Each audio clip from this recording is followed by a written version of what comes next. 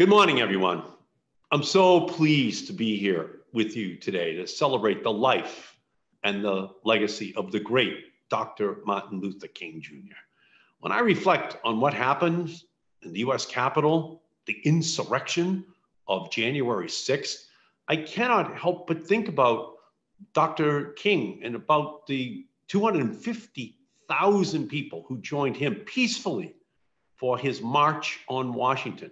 A march that culminated in a speech calling for a dream of a better country, of a better democracy.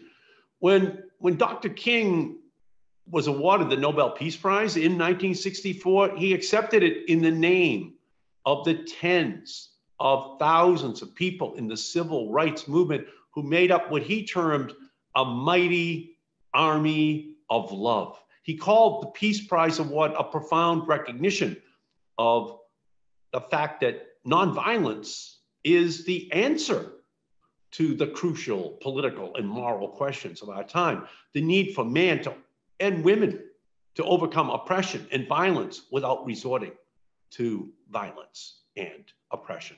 An army of love. That is what Dr. King called for. To overcome oppression without resorting to violence, to contrast the better angels of our nature that Dr. King called on and the worst instincts and acts we witnessed at the Capitol could not be more tragic. Today, more than ever, we miss Dr. King's wisdom. We miss Dr. King's integrity. We miss his purpose. And as we gather here this morning to celebrate this great man, we must ask ourselves, what would Dr. King have said about what happened at the United States Capitol, about the state of our country? What happened at the Capitol on January 6th was not a protest. It was a riot to uphold white supremacy, aided and abetted and emboldened by the President of the United States, Donald Trump. What we saw at the Capitol building was white nationalism. It was male chauvinism. It was misogyny by self-proclaimed proud boys. It was lawless. It was treasonous. It was criminal. Peaceful protesters don't come armed with zip ties and guns and nooses. No, that's not peaceful protest. To my colleagues who are calling on us to move on or to turn the page, I must respectfully disagree. For centuries, the leaders of this country have either denied, neglected, covered up, or exonerated the failings and the injustices of our laws and our systems. We have traded accountability for appeasement, mistaken reconciliation for reform. Whether it is turning a blind eye, turning the corner, turning the page, for too long, we have avoided taking action when confronted with the painful and the unavoidable truth of systemic racism, xenophobia, and sexism in our society. But no more. There must be accountability. That starts with the President of the United States. And it's why the House of Representatives impeached Donald Trump for the second time last week. He is a direct and ongoing threat to our government and to our democracy. But we know that Donald Trump is merely a symptom, not the cause of the disease that ails us. Racism and white supremacy has persisted since the founding of our nation. It is built into the fabric of our country. It was built into the Constitution of our country. And it has driven us exactly to this moment. And it's why the United States does not have an updated Voting Rights Act. It's why America does not have an Equal Rights Amendment. It's why the 13th Amendment still permits slavery or involuntary servitude as a punishment for a crime.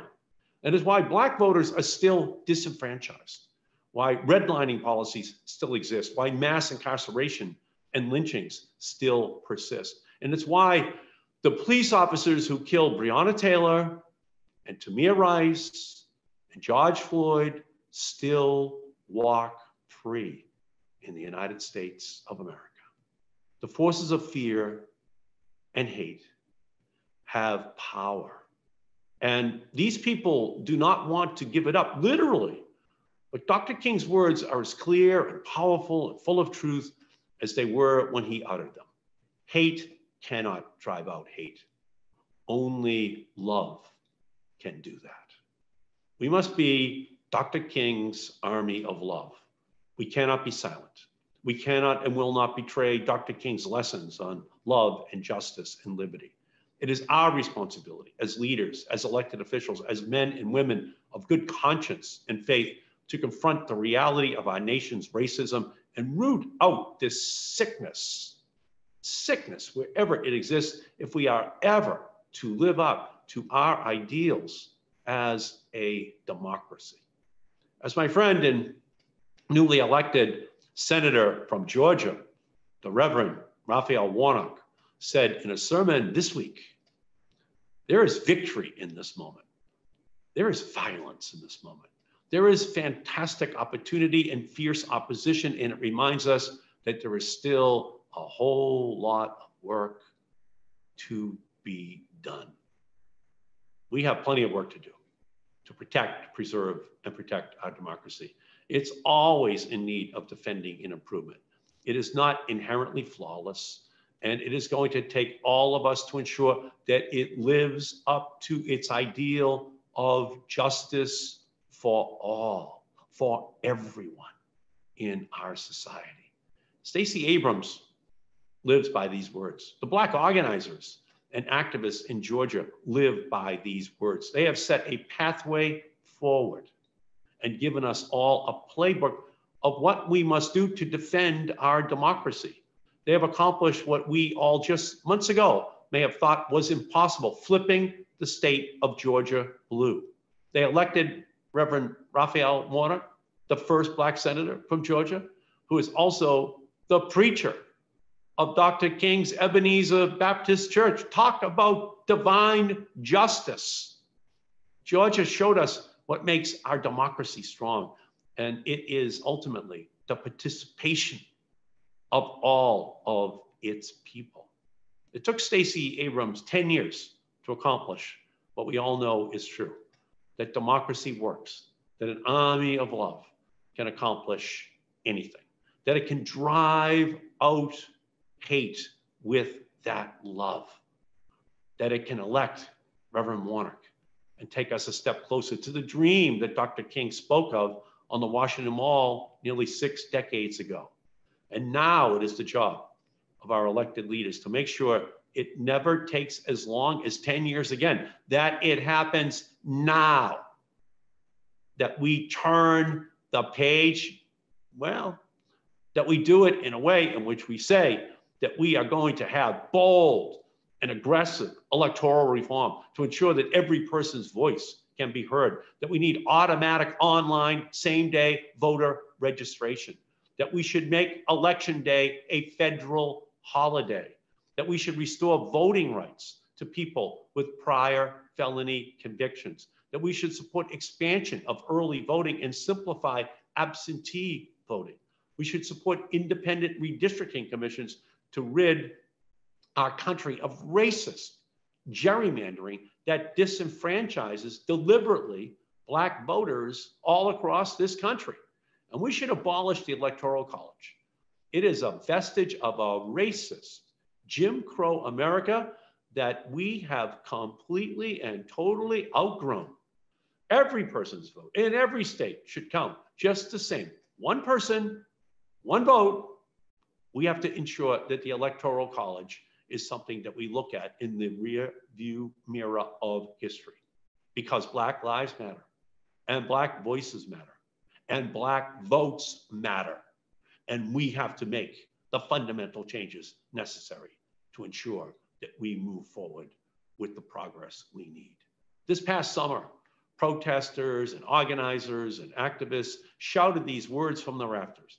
They painted them boldly across our boulevards. They celebrated Blackness, called for accountability, and demanded justice We cannot let that energy dissipate. 2021, we must yet again be a country of people taking to the streets to yell, to pray, to chant, to march, to resist. We are about to embark on the start of a new era, the President Biden, Vice President Harris era. This is the moment where we can enact change. We can make progress in our search for a democracy that works for every person and guarantees justice for our children and future generations. Healthcare justice for everyone. That's Medicare for all and universal healthcare, eliminating the coronavirus disproportionate devastation of communities of color, education justice so that every student has access to first-class schools and education with well-paid teachers, regardless of where that child lives. Economic justice so that 3 billionaires do not control more wealth in the United States than the bottom 50% of our population combined. That's just wrong. And racial justice so that we confront our history, make reparations, root out the systemic racism that keeps us from achieving the promise of liberty and justice for all, and environmental justice. That's the Green New Deal. Black and brown families historically have breathed dirtier air than the white suburban families in our society. We can bend the arc of the moral universe towards justice down so that it reaches every man and woman and child in the United States of America. But Dr. King reminds us that we must be inspired by progress even as we recognize its incompleteness. So today, I'm inspired by Georgia and Reverend Warnock. I am inspired by the legacies of Dr. King and John Lewis. I am inspired by our quest for equal justice and the goal to create the beloved community that these great leaders imagined for our world. I believe today in the power of our democracy, in the strength of our people, in the change that we are about to create together to move from darkness to light, from despair to hope, from peril to progress. So God bless Dr. Martin Luther King. God bless the United States of America. And God bless all of you.